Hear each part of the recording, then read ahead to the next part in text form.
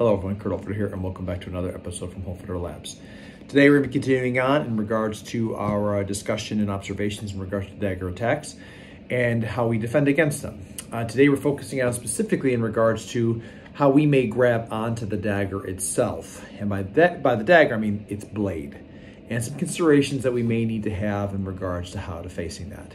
Now, before we begin this right here, I want people to understand that I am not proposing that grabbing a dagger is something that is ultimately safe. I think that it is something that is done by a person that is very desperate, or a person that has stopped something and is very calculated and they know what they're moving into. I say this because you see not only within Fiore's manuscripts, but also other manuscripts, not just daggers, but also swords being grabbed. And that might seem kind of like an anomaly to some of us, like why would you ever grab this sharp object? And perhaps it has a little bit of baggage with us, because right now one of the things we may be thinking about is like, this is a kitchen knife and I'm going to touch this and it's a lightsaber and my finger's just going to cut off. I don't think that's necessarily the case. And because of the armor of the time, I don't think these daggers were, not that they weren't sharp, but the focus is much more on the tip rather than it being on the blade. And those are some factors right there that we're going to be talking about a little bit later on. But before we get into that, let's start taking a look at what Fiore says. So once again, I have Vincent here set up, and he is in that position of that mandrito, whether it be a Mazzani or Fendente that he's throwing at me, right? And the big thing about this right here is that we're going to be talking about is, once again, what happens after we make that first covering action. Remember, that first covering action from this part is somehow putting up post along in some form or fashion, daggers on the inside right here. I have accessibility right here to move and do different things, etc. So with that being the case here, one thing that I'm not going to be able to demonstrate so much right here is because of how this thing is set up. But I'm going to be able to show everything else. I will not be able to show how the stripping of the dagger comes out, so I'll be able to show that with my own hand here as far as what we're seeing here. Again, the big things about this, a couple things when they start talking about dagger disarms and sword disarms where you grab onto the blade. I want it to be understood right here that I don't think this is just going straight into this right here or going right for the dagger space. Okay, if someone's holding something that's out there that's nebulous and you can grab that, that's one thing. But any type of motion is going to become problematic. And I think that also one thing else that we have to pay attention to here is when Fiore talked about the times that he had no less than 5 times he had to fight for his honor with no armor and he's just using swords, and he uses grimoire gloves. That's a key component here that I think that we may be forgetting about. Gloves are a huge part of the time. They're fashion statements. They're also arming statements. They're made from different materials based on what you're trying to do. So what we see in the manuscript right here may not just be someone grabbing with a bare hand. You're probably talking about someone who's wearing a leather glove. Weather elements, whatever, natural protection, dealing with this type of stuff, we don't know necessarily. So understand that when we look at things in manuscripts, you might not be getting all of what is being elicited to right there. So keep that in mind, okay? So again, when we start talking about daggers and whatnot, and this is the image we're talking about right here, you can see automatically right here, we have something that's coming in. They've come in with this right here, and now you start seeing them grabbing onto the knife. Right? And image-wise, did they grab Mitch? I think ultimately the point right here is it doesn't matter. The person's coming up. And this is because of counter mechanisms that Fiore tells us about, which are really nasty. And again, this is why we're going to start talking about counters here later on. But for today, some things here that, again, we have to remember what Fiore tells us to do in a dagger attack, okay? The first thing that we're talking about here is take the dagger away. And again, for me, I don't necessarily think that means take the dagger away and then do something to him. I think that means take it out of play. Get it away from you. Stop the nasty pointy metal thing from going into your meat. So just being able to come across this way here, we're covered this way as much as possible. Next thing we talk about is striking the person, binding and breaking onto the arms, and then from there throwing them, right?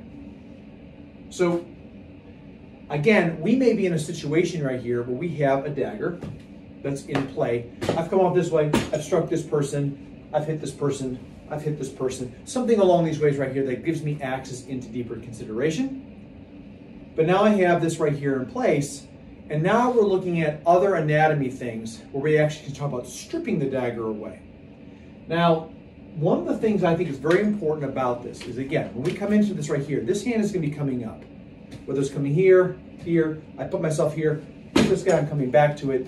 One thing that's very important about this is that this left hand has got to stay gripped. The thing that we talked about in the very beginning, where bringing down the arm, whatever the case may be, it becomes a mindset piece of what am I doing with my left hand?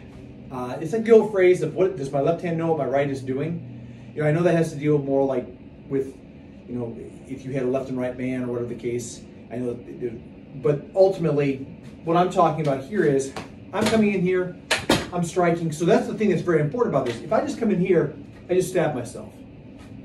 So we have to come here, we have to take it away, get access into striking, get access into doing something here, get access into striking, to taking away this person's assault capabilities.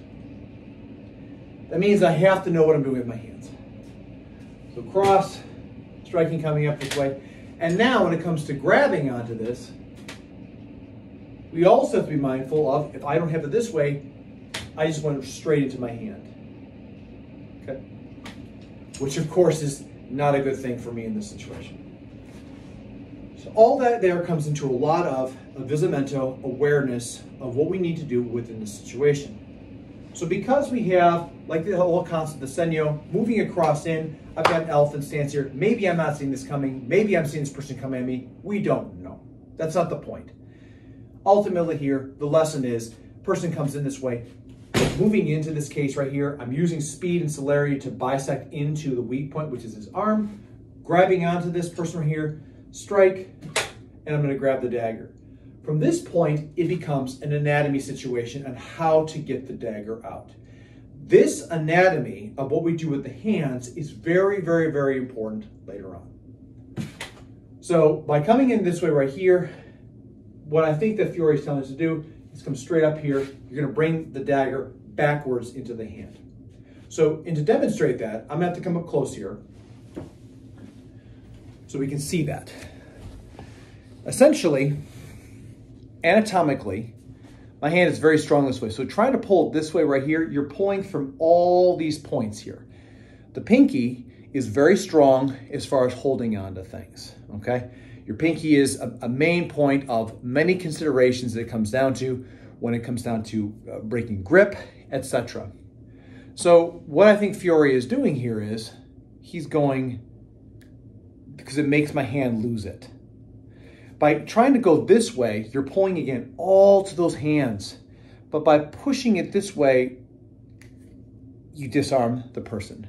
And that is, again, covering in here with one hand and the other hand's grabbing on and coming this way. A couple other factors that we have to understand about this.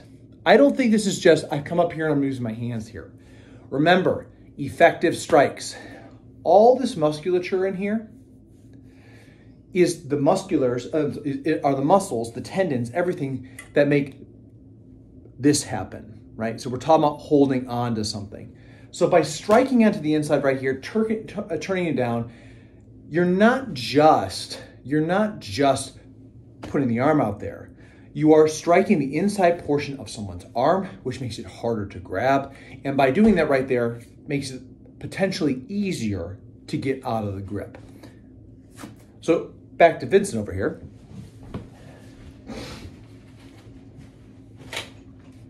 Again, in case right here, by coming across really hard as much as I possibly can here using pulsa longa, using that knife edge part of my arm and really striking on the inside, that has the potential to weaken the grip. I want to say potential because we don't know.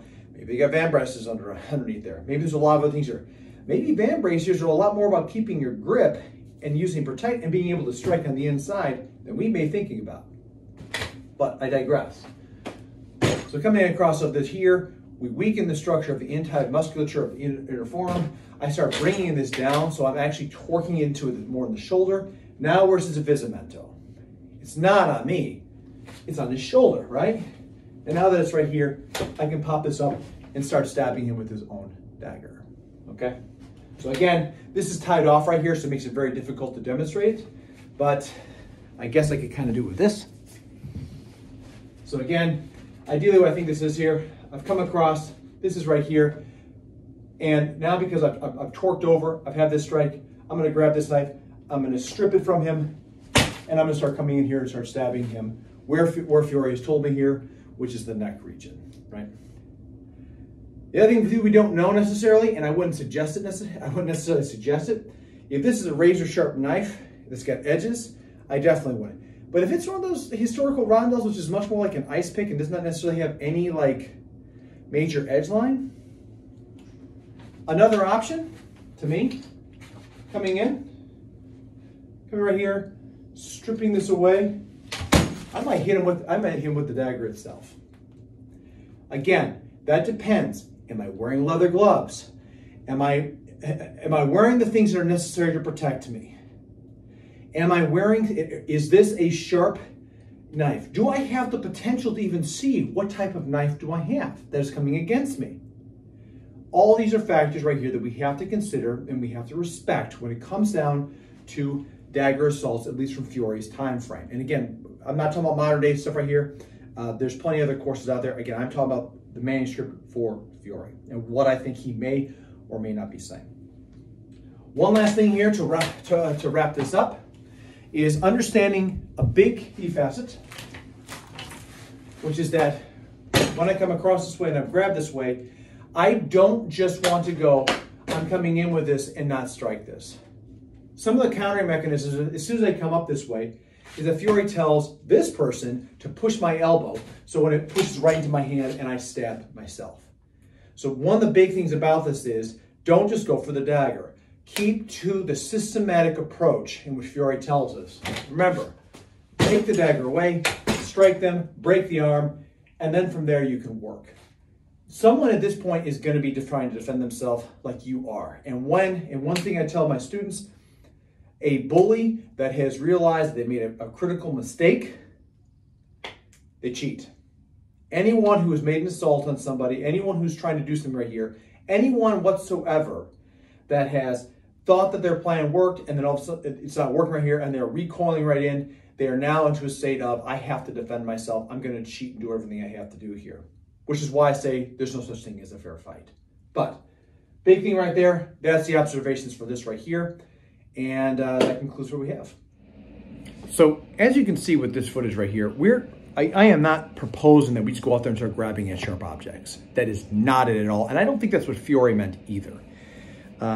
I think that, again, if we follow the systematic approach of what Fiore has laid out for us about taking the dagger away, striking, breaking the arm, binding the arm, throwing the person, there's a lot more that comes down to this reality of what he is trying to say. It also comes down to the concept of what exactly are people allowed to carry in towns? What are people doing here? Are the privileged elite out there able to even carry rondels in certain areas here? I don't have all that information. And if you do, please leave a comment below, because I think these are crucial information pieces that we are missing out today. The other thing too that we have to consider is clothing. When we train most of these things, what are people wearing? And if people are telling me, well, I wear a gambeson and I'm wearing grimoire gloves whenever I practice against this. You know what? Good for you. Because honestly, I think that has a lot of value of what we're trying to go for. But for the most of us, what, t-shirts, sweatshirts, maybe gym pants, yoga pants, and tennis shoes? At best, nothing on our hands. At worst, some later on fencing gloves here that we have. So these are all things right here that we have to consider when it comes down to this. I am not saying that anything that we have here when it comes down to from disarming ourselves against this kind of a tool of war, I am not saying that doing this right here is a sure bet. I'm saying that this technique, specifically what Fiore is talking about, is significantly very important for us to understand, is that this may be a desperate person. No one's just going to go, oh yes, first thing in mind here is I'm going to grab the dagger.